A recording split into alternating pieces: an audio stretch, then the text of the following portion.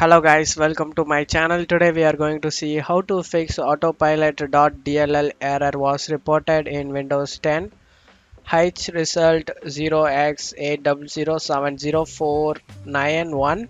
Let's fix that issue guys. For that you just want to go to search menu and type services. Click on open it guys. In services you just need to search for Microsoft sign in assistant service. Microsoft account sign in assistant service, double click on it and you just want to startup types change to disabled and apply and OK, and after doing it close out of here and go ahead and restart your PC.